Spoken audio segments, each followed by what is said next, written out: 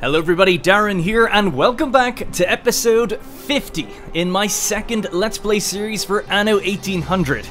In the last episode, I worked on a big overhaul of the engineer district, as well as then offloading the production of grapes to a smaller island, then setting it up with everything it needed for tractors and oil to kind of pump up its productivity. Today, I've got another overhaul for you, and it's a bit of a redo on what we just did, based on several people mentioning the idea of a central park, which I loved. So, I thought I'd have a crack at it. So let's begin. Alright, ladies and gentlemen, as I so often say, strap yourselves in. This is quite a long time-lapse to kick off the episode with, and straight away I'm tearing down buildings, tearing everything I worked so hard on in the previous episode, tearing it down just like you tore me down, emotionally, in the comments by saying, this isn't good enough. Why don't you make a central park, they said. Okay, let's try. So basically, I'm looking for an area to do. I'm joking, obviously, by the way. I'm looking for an area to do this. So I had a few different designs in mind, a few different locations, and I've played around a lot with it. So I've just cut out when I feel like it's appropriate to cut. I didn't, show you going through the entire process of, no, I'm not going to put it here, I'll move it somewhere else. But I just wanted to show a few examples of where I thought to place it first time round, second time round, and so on.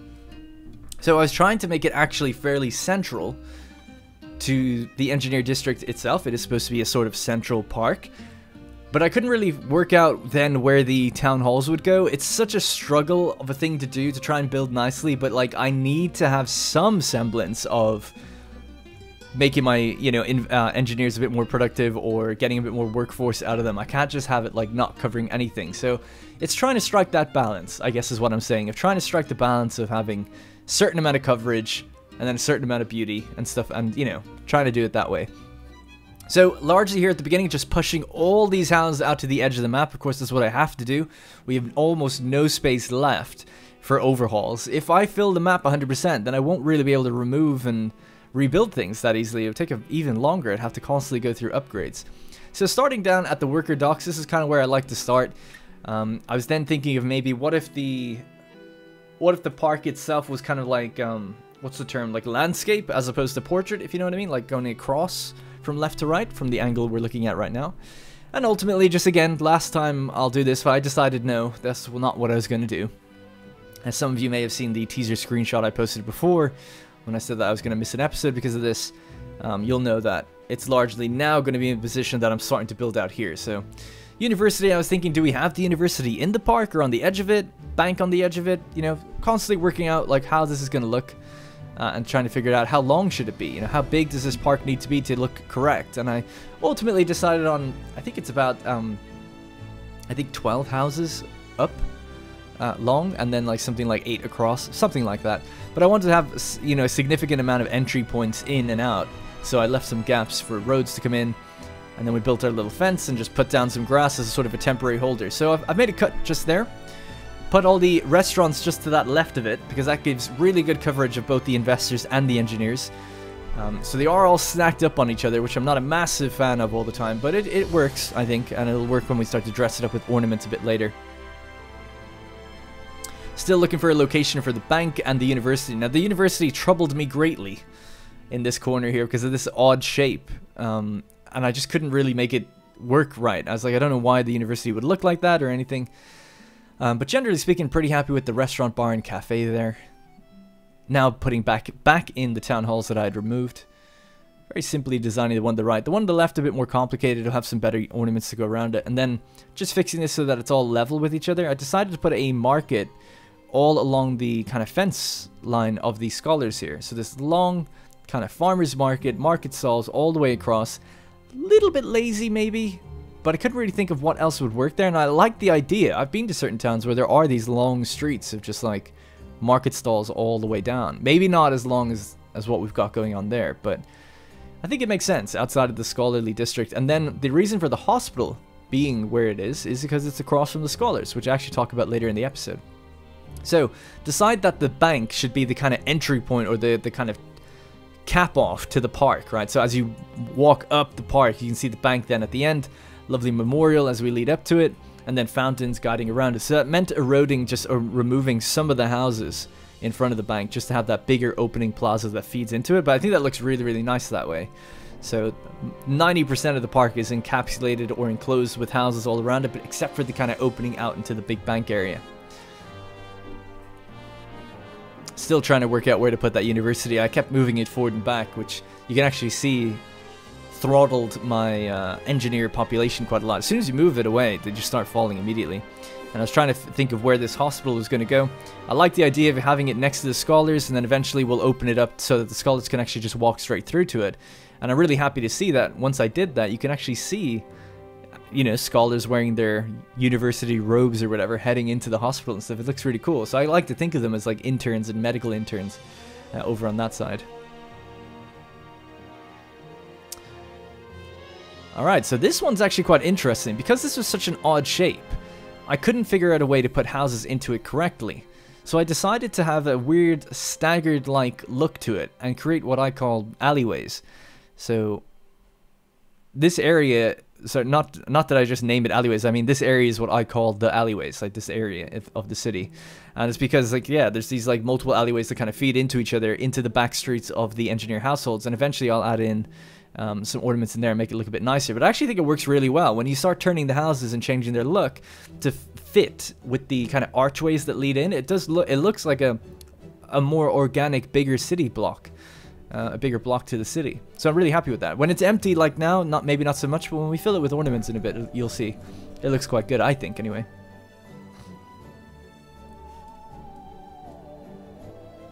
Still have some houses residing out on the beach that we're just pulling in to make it look a little bit nicer. I extended out the palace, kind of the back of the palace paving, I guess you could say, just to make room for some of those houses there. And then by the university, I decided now to include the variety theater in with the university, right across from the restaurants and stuff like that, and put in a World's Fair annex. I actually really like this. I like to think that the annex is where people are waiting to go into the theater or waiting for the bus stop or something like that, and that the university itself is sort of like a University of the Arts. So it's similar to how the scholars are across from the hospital. These guys are across from like a variety theater. That's probably part of their campus in a way. And obviously it makes sense. It didn't even plan on doing it, but it made sense for the bus stop because the variety theater needs to be covered by a bus stop. So it all kind of worked. So this left side of the park here is all very dedicated to the arts, the bus stops, and things like that.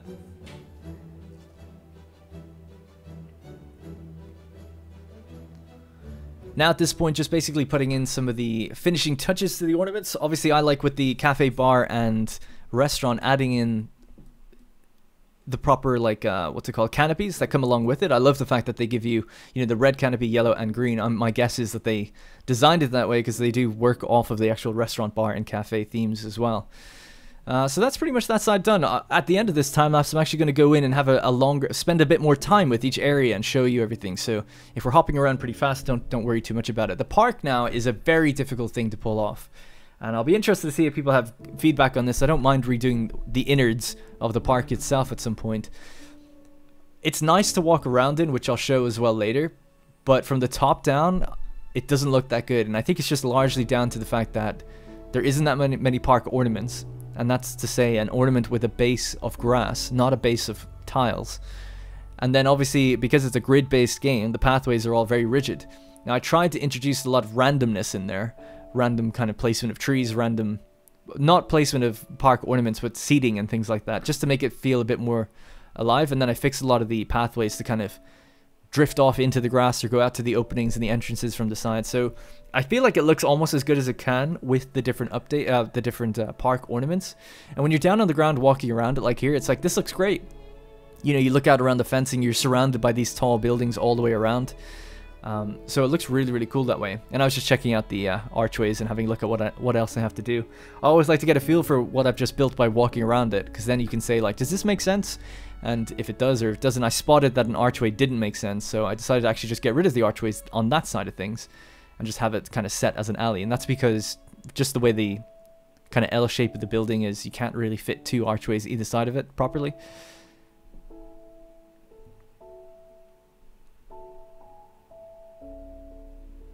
There we go. So now just adding in here, I knew that I wanted to add back in the playground, because that's what we had previously around this rough area. A big kind of engineer opening with the playground inside of it. So I just kind of shifted over one of the houses. It's not lined up anymore, but it looks like it kind of is, the way it kind of has that blend into it. Oh, actually, I didn't remember doing that. I guess I just cut it up anyway. I actually thought it looked fine. I don't know why I didn't leave it. But anyway, I guess it looks better this way, probably. So yeah, so inside the playground, or next to the playground in the alleyways, I've got that boulevard coming in. We end up putting some, I say we, it's just me, some trees and one of those tourist stopgaps where they can kind of sit down and look out on a canopy. God, I'm jolting around a lot. I should have slowed this clip down a little bit more. I'm just trying to get the angle to see inside the alleyway, I guess. There it is. Yeah, I mean, you saw it for like 2 seconds probably, so don't worry. At the end of this, I do go through everything in a bit more detail. Right, so at the back of the palace, people had suggested using those botanical garden kind of modules, if you know what I mean, those big artisan gardens. And I tried to. I've just largely cut that out, but I tried to. I just can't really feel like I can make it work. I don't really like them, to be honest. Now, if they had a grass base to them, then I would definitely put them in the park or put them back here or something like that, but yeah, I just didn't really feel like it was working that well. So I've just gone for a pretty simple kind of aesthetic. 2 fountains, a boulevard walking around, pillars and flags to denote the royalty that reside inside of here. And then Hans von Schlong himself, carved out of a bush at the front of at the back, yeah, at the center of the back of the palace. And then, of course, fountains on either side. I've used the little hedge maze, or not hedge maze, just a hedge bush from the tourists there as well. And then we've got fountains interspersed between the columns at the back, which I think can look quite nice.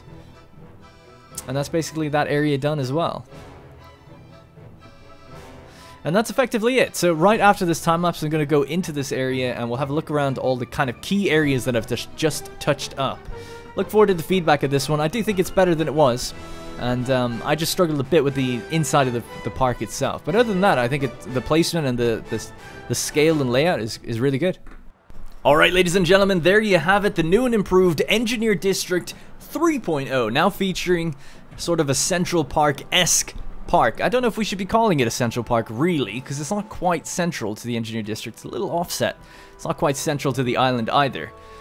But there you have it. There's actually a festival going on right now. It's a beer festival. They're breaking into the tourism section. It looks like they're all stopping into the into the cafe. But they actually have quite a long run. It's a bit strange for them to end where they are. I love seeing all the flags and promotional art draped over the buildings as the festival is raging on. But it makes sense to actually come into the tourism section here as well. I thought now that the time lapse is over, we could take a moment just to soak in the scenery, as it were, and look at some of the highlights of the areas that I covered and have touched up. Because obviously with the camera moving back and forth a little frantically during the time lapse, you don't really get moments just to get rid of the UI and really soak in the scenes. So the first place I want to talk about was the park itself. Obviously, I'm sure I've mentioned during the time lapse the struggle that I would have building it, but I just wanted to mention that, yeah, from the top down, it can look fairly grid-like. You know, it is Anno after all. There's not much I could do about that if I wanted to include these pathways. I thought about not including them at all, to just have kind of blank grass everywhere with the odd, you know, fountain or seating or whatever it might be, but definitely having the paths I think just looks nice for watching people moving along them, and I'm actually pretty happy with it. But where I'm most happy with it is when you get down on the ground and walk around yourself, then the park really like feels like a proper park. And as you look around, you'll then see like the taller buildings. Sorry, the frame rate can get pretty bad in first person when you've got a lot of trees, it seems, and that's to do with alpha blending, I believe. But anyway, so yeah, so I'm actually really happy with it. When you're down on the ground, you're taking your pathway, everything looks pretty good there. It's just from the sky. Oh my god, what the hell just happened? I was going to say, from the sky, it can look a little bit rigid, right? And I just don't really know if there's much I could do about that. And also, people have mentioned, why don't you use these kind of gardens that come from the artisan section stuff? It's because they all have a white tiling bottom base. So if there's an ornament overhaul in the future that gets rid of, like I can swap out the white tile base, for instance, for the hedge maze. I would love to include a hedge maze or something like that in here. I think you could really make it look a lot better if I could just get rid of that white tiling on the bottom. Otherwise, it's not going to feel like a park. It'll look strange. Trust me on that one. At least to me. So I'm pretty happy with it so far. We have the festival heading up the other way now. This is a beer festival. The most gleefully anticipated festival. The beer flows freely. Enjoy and good humor follow. Some like to call it Oktoberfest. Alright, so that was the first kind of place I wanted to showcase and mention. I think it looks pretty good. I can't wait to see the feedback on this one. I definitely think it's all a big improvement over the last one, though, for sure. I think people could tell. You could hear in my voice I wasn't quite sold on it last time with the kind of staggered opening. Good idea, perhaps, but maybe it just didn't come full circle. Alright, so the tourist section of the university is the next area I want to have a look at. So, specifically with the 3 restaurants, we have our restaurant, cafe, and bar. I'm loving how this looks personally. I think it looks really, really nice as well. I really like the World's Fair Annex as a kind of a waiting area before they go into a variety theater, if they're waiting for the next show to come on or whatever it might be. I think that's really cool to do that. I just think it makes sense. Also, you could say that maybe they're waiting for the bus, either or. I like to think they're waiting for the variety theater. And I like to think this is sort of like a university of the arts, where students are like acting and things like that. It's kind of a university for that. Which I think is pretty cool. Now, I might change some of this stuff. I couldn't really think of what else to put around here, and I did do a bit of a rushed job on just finishing it off. Just ladening it with the tourism kind of cherry blossom trees, which do look nice, but there's definitely a bit too much of them, for sure. I could go a bit mad and add boulevards around the edges again if I wanted to, but I don't know. I'll think about it. We obviously need a road that kind of connects into this side, and we need roads that come out. And then we have the little archways to lead into the actual buildings themselves. Generally speaking, though, quite happy. If everything from here up, really happy with that. Need to just maybe figure out some ornaments around the university itself. God, it's so loud. I actually might have to turn the game down. The festival is just ringing, deafening in my ear. The next area I wanted to showcase was a place called the Alleyways, or at least that's what I'm calling it.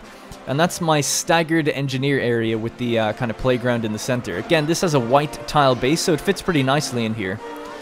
And, you know, works in terms of being in an urban area, I guess is the term. So I'm actually delighted with how this turned out. I've never tried that before. It actually makes me want to build an entire city like this with just nothing being uniform for engineers, which would be really, really weird. I've stayed away from that, but I actually think it works. Now that I've kind of thought about connecting them with archways and having some entrances and having it open, boulevards walking through and stuff like that, I think it looks awesome, so really digging it at the moment, and I'm happy that we got the playground back in, because we used to have a big playground out here surrounded by engineer households and some fountains and things. So I haven't quite got the fountains in, but I'm pretty happy that we got the playground back in. One thing that'll bug me to no end is trying to get these like little side streets and roads to line up and changing them to make them make sense. But oh well, I do what I can. So that's the alleyways, you know, pretty self-explanatory. Little maps, some little what do you call it? Market stalls as you go in, little street map to let you know where you're going if you're getting stuck or lost down these alleys. Little pathways leading out, a place to wait. Maybe, you know, you've got your little market stalls. I like to think people are maybe getting little bits of food or something from there as well. Little cafes, and etc. Then the next place is the hospital. So the hospital is right outside from the university. I like to think then again, you know, or sorry, the scholars. Again, lots of students we can see filtering out now of the scholar district, as they are no doubt apprentices and interns at this hospital, and they're learning for many years. So I wanted to use a different fountain here to kind of represent Mbesa. So we use the elephant fountain. And then outside from there we have a steel clockhouse, a telephone as well, people making calls, unfortunately letting them know that their loved ones have died. Or not, depending on how you want to picture that. And the Cyclopean anchor is a bit of a strange one to add here, but I don't know, I just thought it looked nice, so I decided, yeah, I'm going to stick with that, and I'll leave that there. So yeah, that's basically the hospital. I just thought it made sense to kind of have it near the scholars. All very intentional, of course. The next area there then is the town hall. I didn't really get to show this in the time-lapse. And it's this one here. So I've decorated it with some extra columns and archways and corner archways and stuff around the back of it to make it look just a little bit nicer. A little unique billboard ornament, and then the Morris column. Those ones are actually pretty hard to come by. I think you get them through the World's Fair. And essentially they're in the investor category in luxurious esplanade. So they'll be in this place as well, where you get kind of weird and unique flagpoles. You get the same flagpole that's actually baked into the town hall. And I'd mentioned before that I like to stagger these. Might just put one here just for now and see what it looks like. Your ship has returned from its voyage. So it kind of looks like it's part of the same area now. And then you've got, like, yeah, like I said, the billboard that we have over there. An extra little thing. So that's kind of just decorating that area. I just thought it looked quite nice, so I decided to point that one out. I've been meaning to fill this in with something, but I forgot to, I think. And then the last thing is then the front of the bank. So for the first time I actually went with this same ornament mirrored over on the other side. But I actually think it quite works pretty well for something like the bank. This kind of Endless Skies Memorial, the High Life Memorial, basically. Which no doubt we're going to be getting even more ornaments later down the line if you're a Season 3 owner, and if you plan on getting the High Life. I've no doubt there'll be little things in there. Look at the kids having so much fun with their balloons, running into the bank. So yeah, that's pretty much it. That's everything I've kind of touched up on.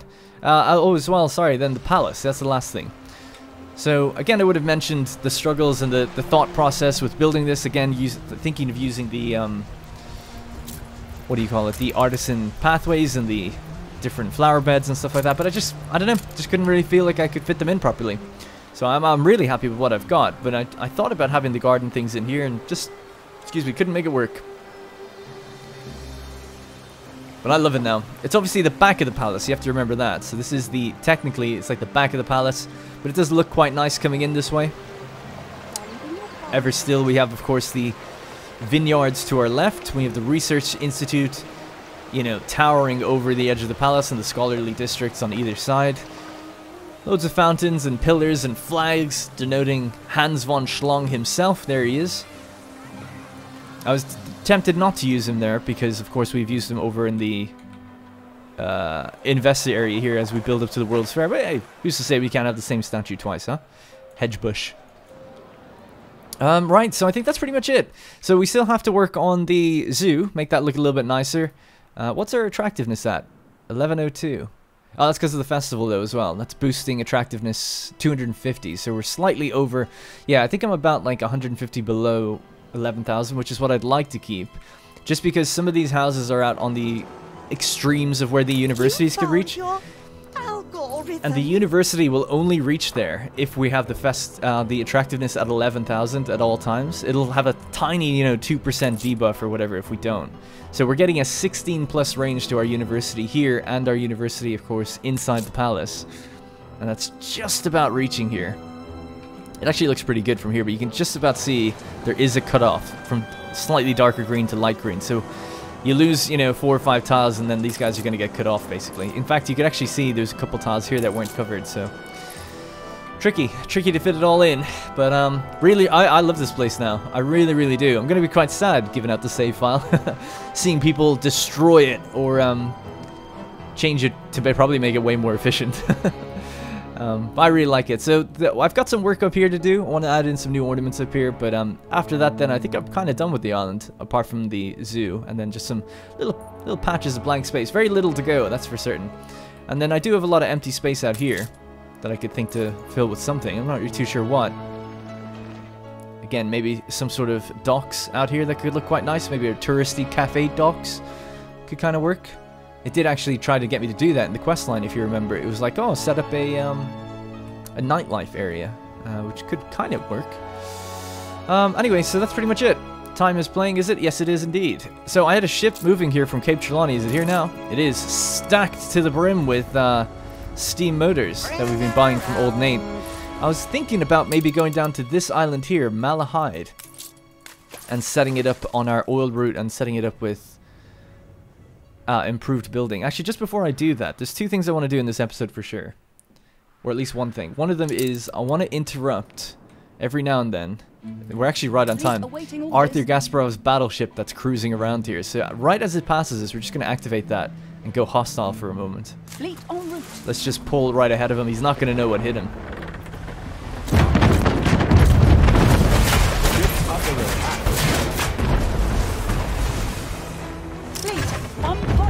Ships are never built for that. There you go. And that's for potentially an upcoming war with Arthur. Let's see what we got. Got some sugarcane. So these have just been moving between these islands, but of course I want to keep Benty alive. So to do that, I periodically have to activate the pirate flag, which lasts just a couple of minutes, and then we can go and attack. I gotta be careful though, you can't be next to these defenses, they'll take us out. Ship under attack. We should be able to take out a lot of these frigates. Just set them back for a little while, you know? Just set them back. Ship under attack. Ship under attack. Absolutely loving the grape shot mortars that we have as well. Vicious. I've gotten in the habit of not really checking what he drops because I've been killing a lot of ships. every now and then, and he's really not dropping that much, so nothing too crazy. But every now and then you might get an item. We got a guide. See you later. Ship under attack. We are pirates after all. Now the ships that are under attack, that's just Ship me, under right? attack. He hasn't gone to war with me, has he? That'd be a nightmare. No, he's fine. He doesn't mind at all. Non-aggression pact, 0 chance. Wow. How esoteric. Better go back to your draw. Still 0 for non-aggression. But oh well, at least he's a little bit happier. We'll just leave this here. We don't need to really move them. This is going to have it lasts 5 minutes. So it'll just cool down for the next 2.5 minutes. Sorry, not cool down. It'll last in pirate mode for 2.5 minutes. And then it has its cooldown of 20 minutes, right? So we'll just chill where we are. He's got some extra ships coming around the corner. Actually, maybe we could just quickly go for them. I'm just be a bit worried. We're between 3 defenses. And if you just play it wrong, you might get caught by them. So just try to keep it still. If we get a message that we're under attack, we'll zoom back here. So the other thing I want to do was in Cape Trelawney, which I have to work on. Obviously, there's lots of stuff going on here. I figured out what I want to do with the villagers, or at least my initial idea. And I think we said it before, but it's basically to move them up to this lake at the back of Crown Farms.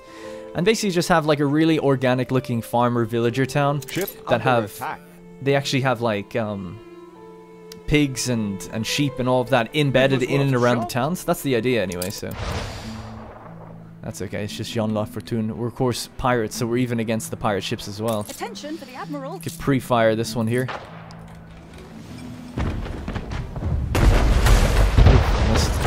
It's going pretty fast.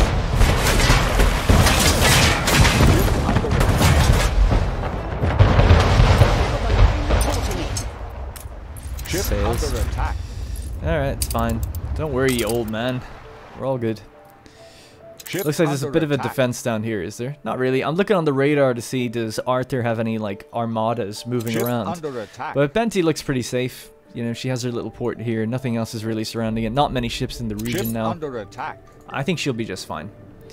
We're actually up to a new population milestone as well, 75,500. If you remember, we needed to reach 74,600. So I've almost gained on like 1,000 extra from certain items that I put into the town halls and things. I guess people might be curious, so I'll just check on them really quickly as well. So let's have a look here. So I'm using Saint d'Artois, Vision of the Valley, max residence 20%, chance of illness is down, chance of riots is down, and bonus residence from having fish, bread, canned food, university coffee, light bulb, champagne, steam carriages, chocolate, and fried plantains. Then we have Louis P. Heck 8, arm puncturing pioneer. Again, max residence 10%, affects Old World and New World, and so does she, but neither of them affect scholars. And then illness is down with him 50%, so these people virtually have no chance of getting sick. Good thing, because the hospital's on the other side of town anyway. And then bonus residence +1 from the same items, pretty much. How thrilling!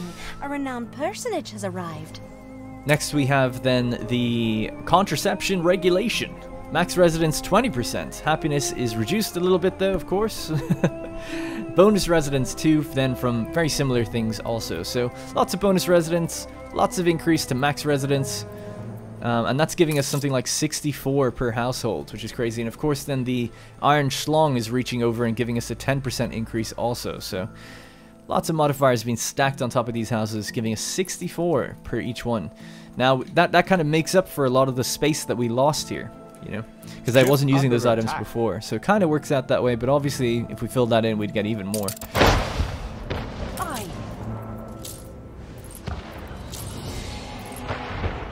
Our thing is just about to wear out, actually. It looks like we're not hitting it anymore. Yeah, that must be it. Suddenly impervious to our damage. For the Admiral. That's all good. We're okay now. Let's sail back up to Benty. Alright, so let's hop over to... So yeah, I was talking about Cape Trelawney, right? I was saying out here, by the lake, I think this would be a really nice place for it. And then what I'm going to do is bring with me all of this kind of industry here, the livestock industry as it were, and try to integrate these farms in and around the houses to see if I can make it look like an organic type of village. And then obviously try to give them maybe a town hall or two or something like that. We're kind of low on influence, and we're not getting any more for a very long time, if ever. Probably never, to be honest. We need 83,000 population to get the next batch of influence, so I'm probably never going to get any more. In my game, anyway. So it doesn't really matter. We don't need to give them town hall benefits, but it would always be nice to. There's one room for town hall back here. I'm saving a little bit of influence for now, just because I might end up using... I might end up having to build ships to fight Arthur soon.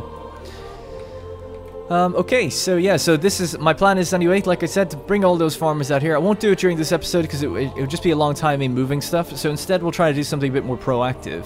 I think, largely speaking, demands are met everywhere, though. So I was kind of struggling between episodes to think about where to build. I know that these guys are low on penny farthings and pocket watches. So I thought maybe we could work on that and set them up. And then as well, if we want to build on that other island back in the old world, we could do that. So trying to get them their stuff to keep them happy. Penny farthings. So I noticed that globally, I think penny farthings are actually totally fine. It's like we just never set up the route to bring them here. Yeah, so that seems to be the case. However, things do get complicated now because I actually ran into an issue between episodes where I ran out of coal. It was a very, very, very slight decrease over time, which meant like after like literally 10 hours, then coal started running out as a knock-on effect to the Arctic and stuff like that. So what I did was I traded the excess penny farthings we have for just a full batch of coal, and that got everything kickstarted again in Docklands. So if we go to the trade history, we can see that roughly we need to have it around 87 to 1500 is kind of roughly where it's coming in at, depending on how the coal is working itself out. So basically we need to have 87 every 20 minutes, roughly, let's say 90, right, round it up, 90 penny farthings in excess that can go into the Docklands. So I don't know if I've got that. That's where it gets kind of complicated. So something might have to be done about getting more coal. To be honest, I can't even remember if I'm getting coal from Cape Trelawney, but we had loads over there as well. So it might just be a route issue more than anything. I'll just get rid of this. This was a temporary thing I was doing as well. So yeah, let me just check that. Coal. So coal is a multi-regional thing that doesn't actually go to the New World. So it might be a Cape to the Old World, raw materials. Okay, so we do bring coal in, but only in very small batches of 50 per ship. And this just arrives at Lusk, yeah. So 3 ships fill up with all this and just come in and dump it at Lusk. Interesting. Okay. I'm thinking of... People ask me to get Great Easterns. I'm thinking like we could make a Great Eastern. 10 influence. And just dedicate it as a big coal ship that arrives here and dumps coal in here. Anyway, I'm getting ahead of myself though. We also need penny farthings constantly working, so that we're earning ourselves, what is it, pocket watches and gramophones. So that's another reason for the slowdown. It's quite an interesting chain of events. When you stop, when you're producing so much of something that you stop producing it, then you don't get the extra goods that come from the cycles, you know, of your items. Anyways, I think I've explained that before. So let's just get to work. This is nothing short of a major discovery. I need to see, do I have free ships at all to send this stuff? Because I'm starting to think I don't. So penny farthings. So Cape to the Old World is what we need to look at. And what's going there. And what could we be bringing back. So we have a route that just takes from Lusk sewing machines and brings them to Crown Farm. So I'm going to reduce this down. And we'll add on the penny farthings. And see if that works out. Yeah, because it's not actually picking up a full amount anyway. So that's good. So let's just do that. Seems to fix it actually, really. I mean, I think it will. Where's the ship now? The ship is just making its first delivery. So the other one then was pocket watches. So how can we get pocket watches moving here? One final look. I'll have a look in a second, sir. So pocket watches, the only route I have is taking it to the New World. Now, I wonder how many do we have? 289 on the Island of Swords. It seems like we've pretty much matched that correctly. Although, remember, we're not earning some pocket watches because our penny farthings are backed up right now. So just as a very lazy and quick way to solve this issue... Hold the crane. What are you doing, by the way? Why are you waiting so long? He's in a queue. God, this looks like a nut mess, doesn't it? On our way. See, this thing is so... I mean, I really hope they patch this or fix that. This ship was, like, waiting in a queue, even though there's nothing in front of it. like nothing. Obviously there's 3 piers here. My guess is it's something to do with this queue still being here, and a lot of people have been very frustrated with this and said, like, could you just like shorten your docklands and move this? I will never do that, just so you know.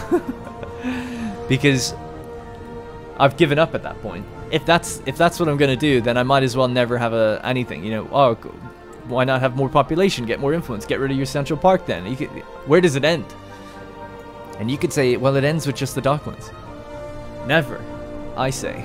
Okay, this was built to perfection. It's the best docklands in the world, and I really don't want to like just remove it so I can slam in a main wharf somewhere. So please, please.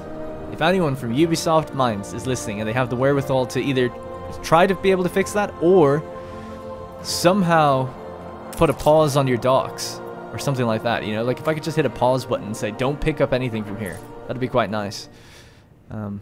I don't know which one would be easier to do. I'd need to see the code. He's trading now though, so it's okay. Stations. Yeah, so what I'm gonna do just to get this thing kick-started is just use any old ship here and pick up, let's see, pick up a bunch of penny farthings. That will get production turning again. And we'll just make a manual delivery for the first time, just to kickstart it, like I said, to Crown Farms. This now gets all the traffic going again. These will all start producing stuff. And I have checked, we should have enough iron and caoutchouc to supply all these buildings. No problem.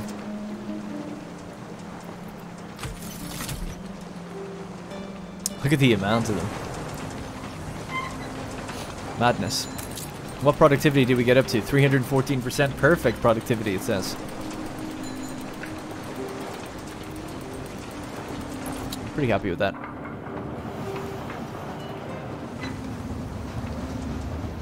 Get out of the way! Jesus. Man, it looks so good with the sunrise and the pollution of all our chemical factories. Oh yeah, I actually reduced productivity of this. I was thinking, like, how did we get 50%? Because you can't actually do anything with these. But it's 200 by default. Anyways, so that should fix penny farthings, I think, and that should give us some extra pocket watches. So let's have a look globally at pocket watches and see where we're at. So we make 8 globally when our buildings are working and our items are rolling, and we consume 6, and that's global. So that means that includes Cape Trelawney right now and Crown Farms. So that means, in theory, we can afford to take some away and send them out that way. But something I've been struggling with, actually, is determining how you can split where you send things. So let me just talk about that in a second. I'm just wondering, am I getting rid of pocket watches here? No. What about here? Nope. Oops. And no. Okay, so that means we should just have pocket watches in excess. So, what I'm going to do, I think it's only consumed on 2 islands, I would imagine. This one and the one in Crown Farms. So that means, if I'll just scroll down, we can see what the consumption rate is here. It's 5. Which means I think the consumption rate in Crown Farms would be 3. Okay, 2. So globally? That doesn't make any sense. It says 6 globally. Swords has 5. Crown Farms has 2. Globally, it has 6. Shouldn't it be 7? Maybe it's just on the edge of like a point of it's been rounded up or something. Let's just say it's 7. But that means anyway it's 5 to 2, right? 5 are going to swords. So for every 5 that go here, 2 need to go to Cape Trelawney. So that's the way I think you'd have to split it in your, like, in the amounts that we're picking up. I don't know if that's like I've got the right idea there, but I feel like I do. We have to go to press. Oh no, I didn't get to read it. Shit. Yeah, don't know. So let's just see the Cape Trelawney route again. And we could add on pocket watches onto this one. Lusk to Crown Falls investors. 1, 2, 3, 4, 5. So we left it with room for the pocket watches. And I feel like we don't need to be picking up 50. That's kind of like my point here. It's like, I think we only need to pick up like 10. And then over time it should work itself out, I would hope.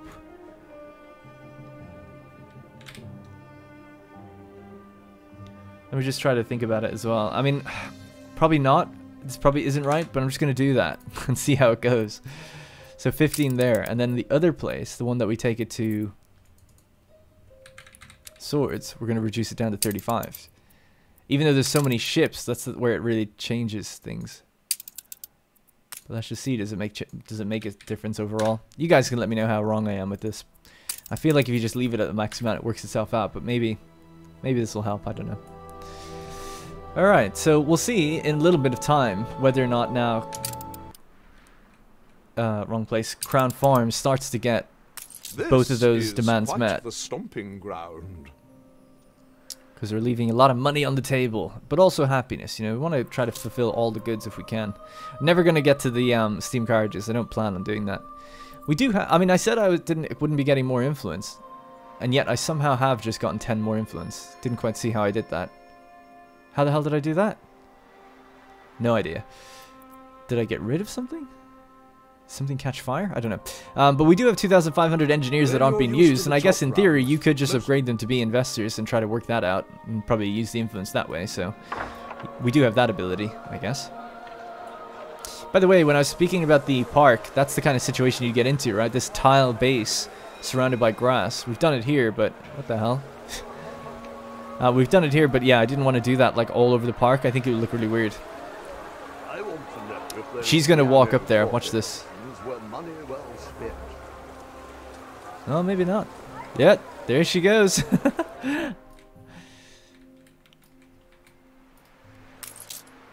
God, sickness is such a high chance up here. Other things I'd like to do is get better items, I guess. Workforce 40% on workers and villagers. Do we even need that? Chance of illness 60%. No wonder people are getting so sick.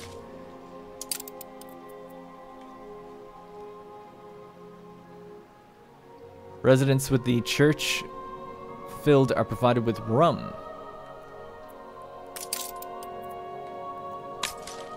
So I've just lost nearly 1,000 workforce, but nobody will be getting as sick. I mean, people actually haven't been getting sick anyway, but it's kind of an interesting one. So what's that? Captains of Industry, Volume 31. Income per house is nice as well.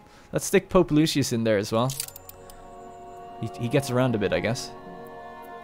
And he's providing them with, I mean, with rum. Oh, they don't even consume rum. That's a bit of a silly one, isn't it, then? He should be in here.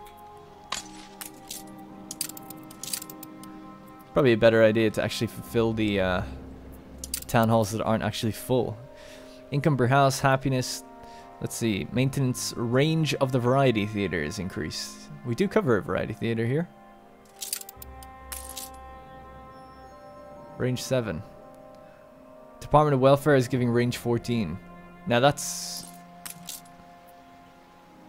because of the global, that's because of back on swords. It must have lost its, yeah, so it's just below, it's 150 low.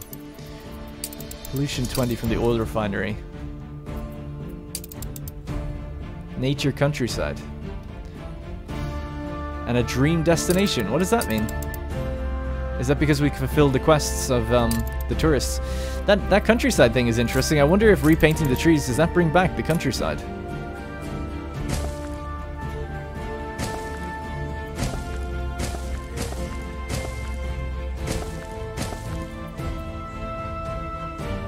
Maybe. I mean, it didn't do anything now, but maybe over time when it grows. Oh my god.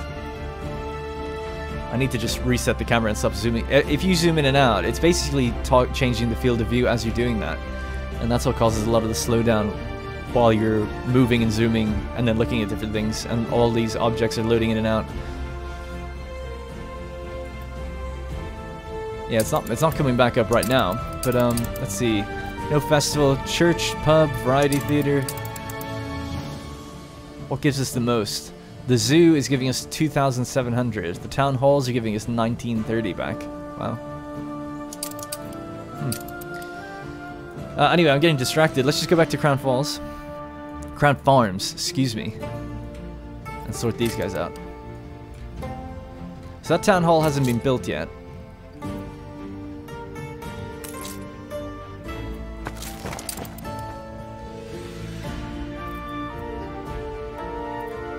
Affects the range of the university. That's the kind of thing I'm more curious about. Does that have full range? It actually does. Yeah, I think I built this place so that they do reach everything, which is good. So we probably don't need her actually then.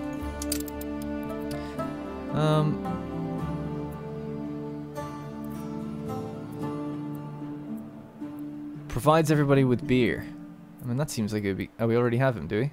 Oh, no, we don't. Residences with the pub need fulfilled are provided with bread, sausages, and fish. This provides everyone with beer, so I'll save some stuff there.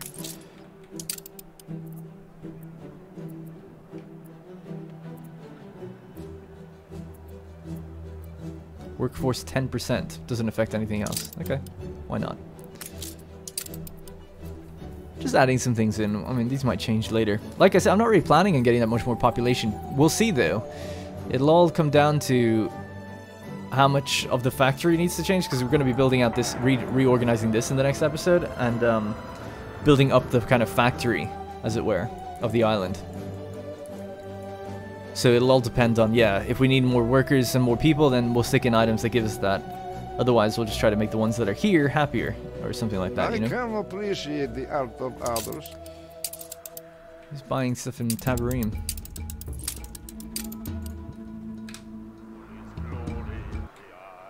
So, I want to see, are we short?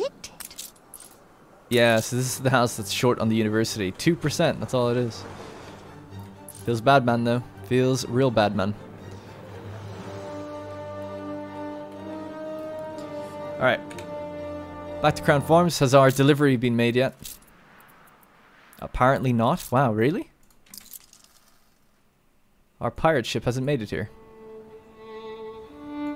Hey, there it is. 150 penny farthings.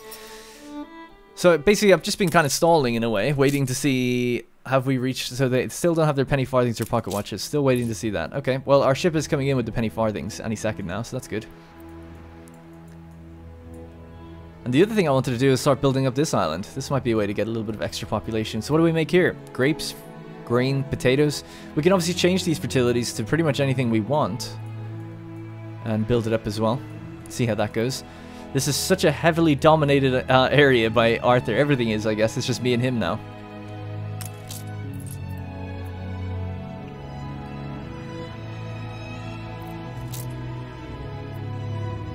It is quite interesting. People did mention this before with Docklands. It's like if you just put in really big numbers and say like just let it figure itself out.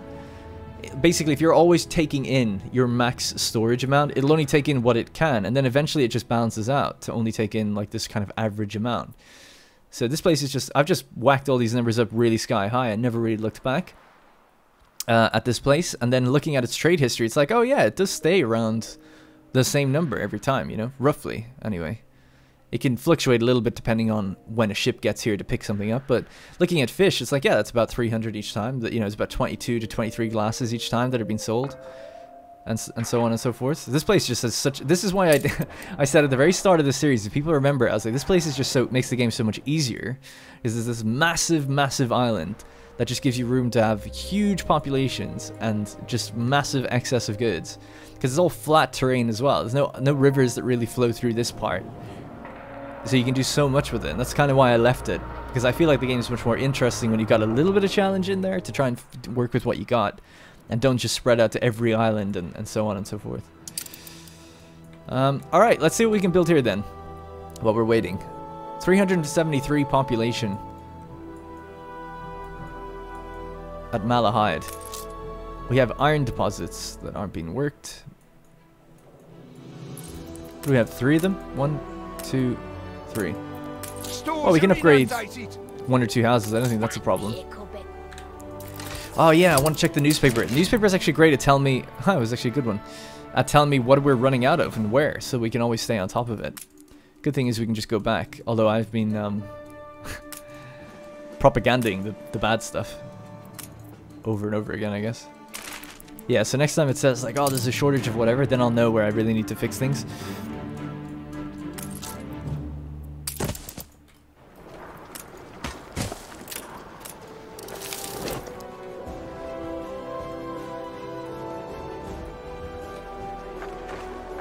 Man, there's festivals everywhere as well. It's so nice. Yeah, so I think I'm going to build a Great Eastern because I did just seemingly get 10 influence for free. I don't know where I got it back from, but sure. Let's build a Great Eastern. How long does it take? I can't see. Why not? 18 minutes. Am I blind? Why doesn't it tell me the cooldown time? I don't know. It normally does when you build anything else, right? You gained an influence bonus. Yeah, there's a counter. Construction time remaining. You lost an influence bonus. Basically, if you build one more military ship, we get an influence bonus. I'll just turn these off. Actually, we don't need them. All right, let's hop back over to the New World. See if we can do another raid. Aye. Betty's actually got a quest for us. Fleet moving in convoy. Yeah, so I meant to say, you can obviously probably tell that there's really not that much left for me to do, other than the only thing you could do in this game at this point is try push your population further if you wanted to, and further and further and further. This Obviously, is people nothing short of a major discovery. frequently get it up to about, I'd say the normal number to get it up high is about 150,000, and then when you start going beyond that, you're into quite skillful territory, I guess, or min-maxy territory where you're really pushing what you can do. And then obviously it just scales like crazy. Some people go up to 1 million when you get the right items and you block everything up together properly. I've seen some layouts posted on the Anno Reddit actually of just like perfect investor layouts and how you can guarantee to never have like a fire. You never even need to look at it again and stuff like that. But for me, what I plan on doing now is only uploading twice per week. I need to figure out the day. I don't know exactly the day, but it's going to be twice per week because I'm going to start up a Frostpunk Let's Play alongside this, which is going to deal with the Last Autumn DLC. And I love Frostpunk. If anyone hasn't seen it, I did a Let's Play already on it. I think I mentioned it. Great Let's Play. I recommend it just because it really edge of your seat kind of gameplay, I feel like, for a strategy game that isn't quite common. So it really went better than I could have hoped. I'm hoping the next one goes as well as that. But largely speaking, I plan on doing 2 episodes of Frostpunk per week and 2 of Anno. And the Anno ones are going to be focused on pretty much just like big time lapses and then a little bit of like chatting and talking through some... solving any minor logistical problems that we might come across, like we just have today. Because the time lapses do end up taking quite a long time. But yeah, so I was thinking of like going to this island. We just set up grapes here, maxing out, like trying to use every bit of workforce we have. That's what I'm going to be doing, and then beauty building it. That's kind of the idea. So we're going to be doing that with Crown Falls soon. I can't do the whole island in one go. But the thing is, it's like we're making almost everything we need here. Almost. Obviously, penny farthings and pocket watches. I suppose penny farthings, we could have been making them here ourselves. Why didn't I think of that?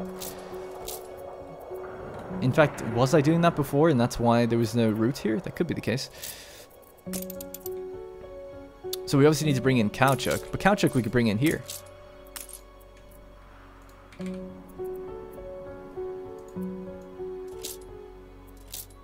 How did I not think of doing this? Just setting it up locally. God, I'm an idiot. It's amazing we made it to, what is it, 86 episodes in total? It's kind of ridiculous. Someone actually pointed out in the comments a while back, and I had thought of it a while ago, but not at the beginning of the series, which is that it would have been cool if you named the series like 1801, 1802, 1803, and it's like gone through the years. So you could think of it that way. We're in 1886 right now, which I don't know, I just thought that was kind of cool. And then, I don't know, Hans von Schlong, he's like 100 years old then by this point, even if he started as like a 20-year-old. So yeah, so let's have a look what we can get rid of here. Maybe fur coats, we seem to be producing a lot of that. And we'll just leave it at 250, it doesn't really matter for now. And then we'll just build our own penny farthings. And see if we can cope.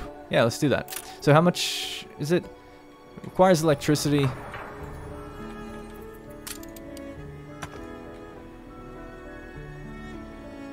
Oh, why did I do that? Oh yeah, I guess. Okay, that kind of makes sense.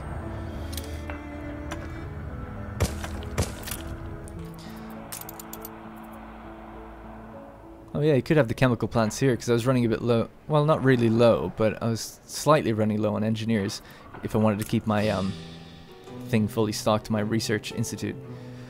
So let's just see, how many are we going to need? That will potentially produce 4, so we need just 2. That's just it. And that would fix... Yeah, that would be it. That would be it if we can get that up and running. So that demand, Cowchuck is maxed out here. I have no idea how that's happened.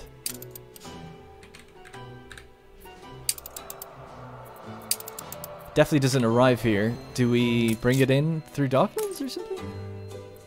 High pitch voice? Oh, I already am. Look at that. It's almost like I have thought of all of this before and somehow completely blocked it out of my memory. Which is bizarre, to say the least.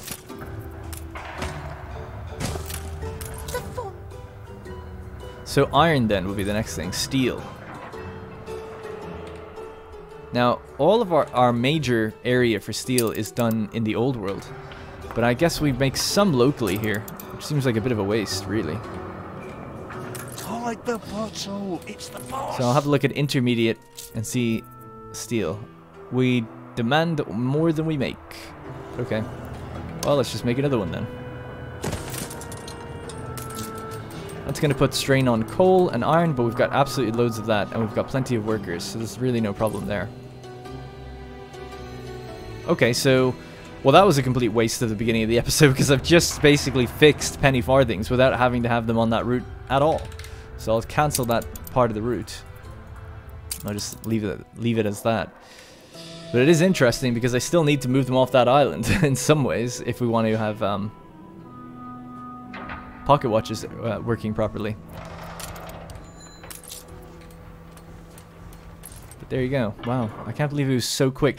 I could think of that. I could just put down 2 buildings and that would have been it. Or 3. God damn. The place is electric. I know. Well, at least you're happy now. Surprisingly They have their pocket decent. watches. They don't have the jewelry though. That is a challenge. For sure. Especially since we export gold. And I don't think... Can you get gold locally on islands? Somehow.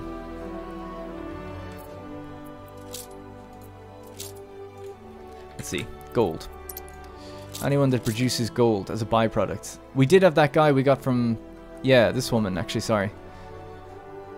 Affects clockmakers and jewelers. Produces a little bit of extra gold, but obviously needs gold ore to get them started. Affects fisheries and pearl farms. Instead of gold, the building processes brass. Ah. Instead of gold, the building processes gold ore. Goldsmith Gilbert. I think we actually have him, don't we? Apparently not. Goldsmith Gilbert. That seems pretty good. If we could just deliver gold ore here, or into the island of Lusk, we could just make jewelry without having to use it. I wonder how much more time efficient that is. Yeah, let me check that out, just out of curiosity. So, in the island of Lusk, we take in gold ore, I think. Is that possible? We do take in gold ore. Dude, then that's solved. All you need to do is get that guy, Gold Mr. Gilbert, whatever, bring in gold ore, and then just make jewelry locally. And the other person could do the same thing. I'm like probably the last person in the world to figure this out, but that seems really good. Alright, let's do that. That's actually seems like a really fun thing to do, because it's quite different.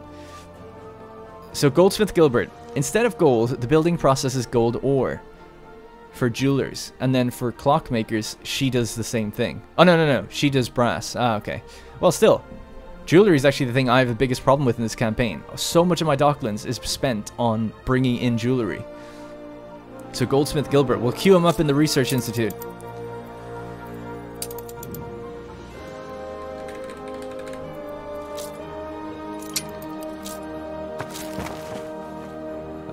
Yeah, can we just cancel that? Is that possible?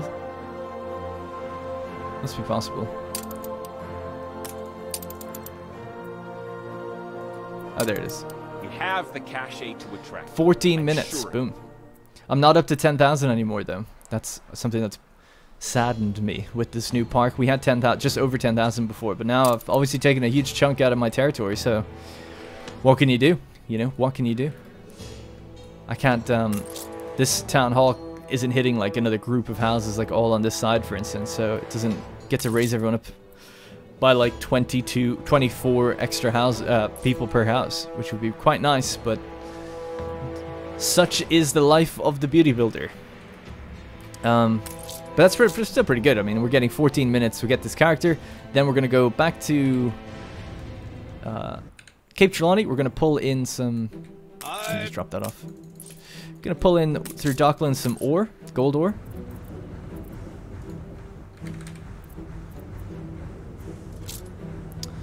And we can get rid of any number of things. I wonder what the exchange rate for gold ore is like. Probably not the best, but let's see with the fur coats. Oh my god, it's amazing. Okay. 1 to 9. I can't imagine we'd need more than 1,000, but sure. Sure, actually just fill it, like we said before, right? Just fill it. 3,400 is our capacity here, so just to make it look nice, I'll do that. Okay, and then clockmakers. And jewelers. So jewelry is in the investor category. Jewelry. So we need 150 artisans for jewelers. Interesting. So we can have 4 of them. And do we have a free town hall for this stuff? No. Or a trade union, I should say. There's one over there, one there. Wonder if that's not being used. Alright, I'll make a little new one, and then we'll sort this out in the next episode. Of like giving it power and making sure everything's all good with it. So power is flowing out to there. Jewelers. So they're still gonna need pearls, right? It's just instead of gold. Yeah, okay.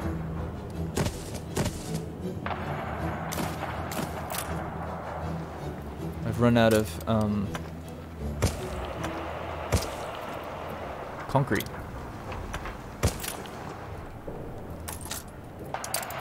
So we're going to pop him right in there. That'd be great. Wow, this guy's pretty good. Productivity 70%, workforce reduced. Oh yeah, I think we had to look at him before. He provides extra goods. All carpentry works and window makers. He provides pearls. So let's have a look for pearls. Clay pits, saltpeter, sand mines, and limestone quarries. And then the other one is gold. Jewelers even. So ferrous can increase the productivity and reduce the workforce of jewelers. Clockmakers, jewelers, and spectacle factories get 35% productivity. We'll stick that in there. Alright, we could double this up with something else as well. I'm afraid that's going to have to be it for this episode. Sorry to leave it on a bit of a tease. But, excuse me, with that research institute, definitely going to get those items, drop them off here. I'll bring over some concrete as well. And then we'll have 4 jewelers that are going to be hopefully producing quite a lot. We're going to have to set up then maybe bringing in pearls here also. Which again, it's not that big of a deal. And this will solve one of the last problems I had in the game, which was just a massive shortage of jewelry all the time. So much Docklands, like I said in Swords, is all based on bringing in little bits of jewelry because I'm just constantly low on it. So I was kind of spreading several different goods across the board to bring in jewelry to make up for the tourists' needs for it and the investors. And now we can just kind of hopefully cut all that out. So I'm just going to look at globally, what do we need for jewelry? We need 16 tons per minute. 16. Now we already produce a decent amount locally, it said. It just looked like 14 or something there. This will produce every 30 seconds 1. So we need 8. We would need 8 buildings if we wanted to do it at the normal standard kind of rate. And we have 4. So with Ferris, we can get 50%. With this, we're going to get 35%. And with Mr. Gilbert, I think it was, does he improve productivity at all? Let's check. He doesn't, but he does replace the input. Okay. So we'd be up to about 85%. Yeah, close to, I mean, we only need like 5, maybe 6 buildings then, right? And we'd have enough. Pretty good. Solving problems. Feels good, man. Alright, that's going to have to be it for this episode. Like I said, I'm still working on the days and the schedule because it depends on a few different factors I won't bore you with. But normally this series was Sundays, Tuesdays, and Thursdays. So it's only going to be 2 of those same days per week. It'll very likely be Tuesdays and Thursdays. But it could be Sundays and Tuesdays. And I know reducing the amount of hours isn't isn't the best thing to hear, but the Frostpunk series is only short, and when that's over, I'm expecting the High Life to come out, and then I'll go back up to 3 per week while the High Life is there, and we have lots of stuff to do again. If that sounds good. Alright, that's going to be it for this episode. Thank you all very much for watching, and for watching so far into the series. I mean, 50 episodes into this second season here, and 36 of the first one, for a total of 86 in total. It's pretty crazy. So, I mean, that's a long time. People have asked me, how many hours do we have in this? Boom. 184. And I'll tell you what, very little of my time is spent fast forwarding or not doing something. So I've like doubled, even more, 6, 12, 18, I've tripled. That's such a great reference to how I always say this takes ages to put together. It's because, yes, it is what you see in one episode, it takes 3 times longer on the average, and it's totally true. But anyway, there you go. Alright, thank you guys again very much for watching. I appreciate all the support. And I'll put out a community post as well. If you follow me on Twitter or Discord, that's where I'll let you know exactly when the episodes are going to be uploaded. Sorry I haven't got it figured out just yet. That's going to be it. And I'll see you in the next one. Hey guys, thank you very much for watching, and remember, if you want to support this series directly, you can click the join button to become a channel member. Doing so will get your name in the credits, as well as loyalty badges and emotes to use in the comments. If you don't see the join button, it means the video has been copyright claimed, but you can still join from the channel page on desktop. You can also link your account to our Discord to get a special role on there that'll give you access to the Senate House and a few other perks.